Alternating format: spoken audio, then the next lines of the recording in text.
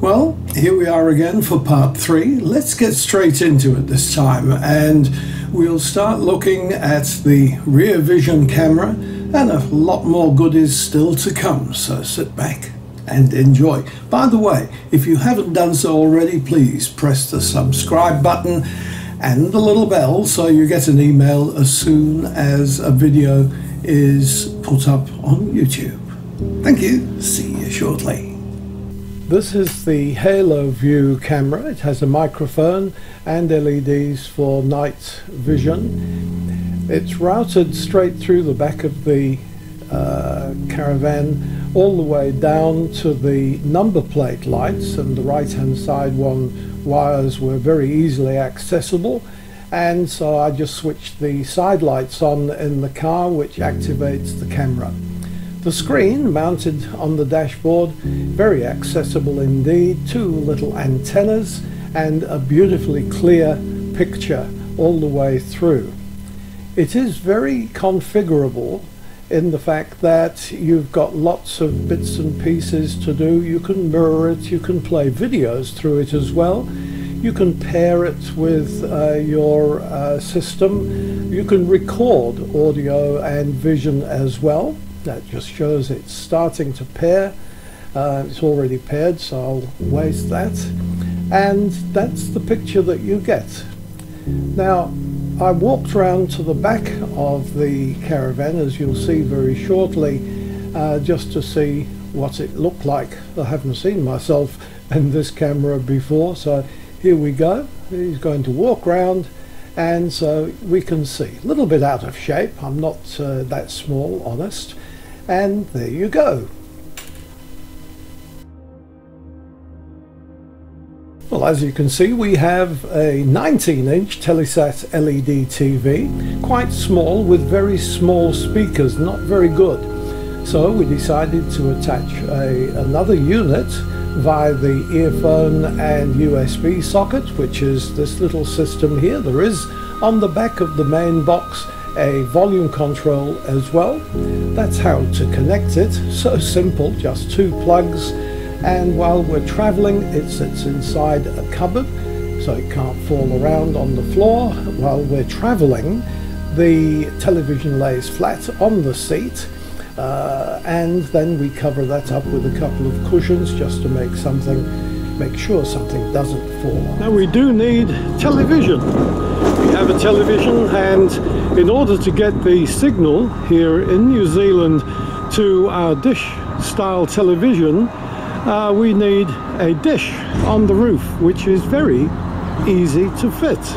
In this Caravan, the original English aerial came down inside the wardrobe, and so here I am inside. As you can see, after I fitted the dish pole all the way through the existing hole, which didn't have to be widened or anything, it fitted straight in. It was away from the wall, so I did have to make a block of wood and sealed that in with some Sikaflex, and that really is all that I can show you as far as that's concerned. The fitting on the roof is very easy to do, and that is done up more or less finger tight and then just tightened slightly, and is completely waterproof. Now, as you will see, I've put a blue piece of masking tape on the shaft, which tells me where the television aerial should go up to.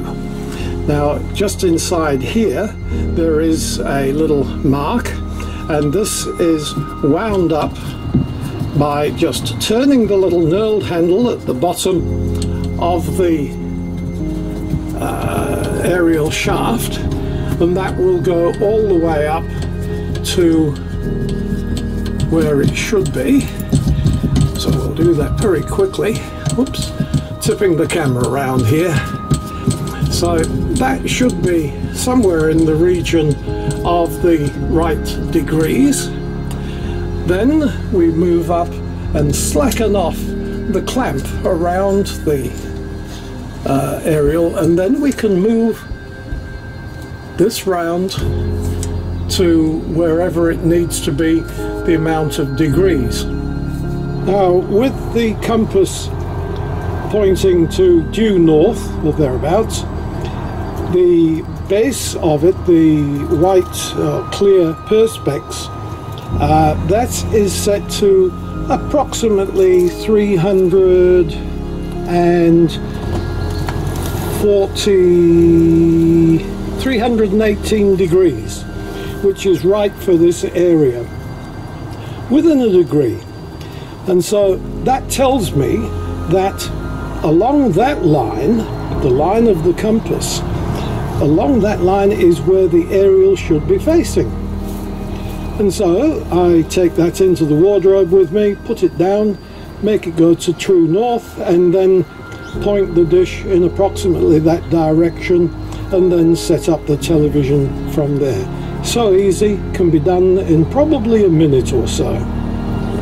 Now, as you can see, the dish is up there, and we've got a very strong wind today, and it is just moving. We are at the motor mover section, and the motor mover is on the right, the motor is on the left with the red wire going away from it. Of course, there are two sets of those. The crank handle is used to pull the unit onto the wheel. It can be quite tight in this model. There are two shafts going all the way through, which are adjustable for the varying widths of where you want them to be put, and secured by 4 bolts on each shaft. Inside, under the seat, there is the unit that does all the work for you, and that is situated just behind the battery. Must remember to take off the handbrake. I forgot to do this the first time I did it and stopped it. Well, never mind. We now can move the Caravan in whichever way that we want. We can spin it round. We can do almost anything with it, as I'm trying to demonstrate here. It's nice and easy to move. It is just a little jerky when you start off, but of course this is electric motors we're dealing with here.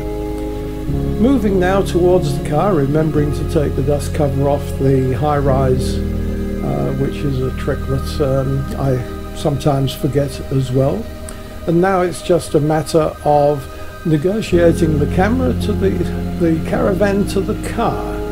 And here we go, we're getting it as close to being over the top of the ball as we possibly can. It's got fine adjustments on it, and with having a plastic bumper, of course, if you do make a mistake, it's quite good.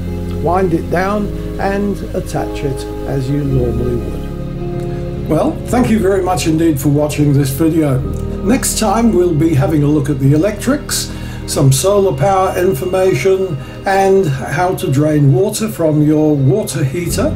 In most cases, it can be done very, very simply indeed. Now remember, if you haven't subscribed yet, please hit the subscribe button, tinkle the bell, and then you will get a video next time I upload a video. So for now, this is Peter saying cheers for now. Hope you've enjoyed it. Bye for now.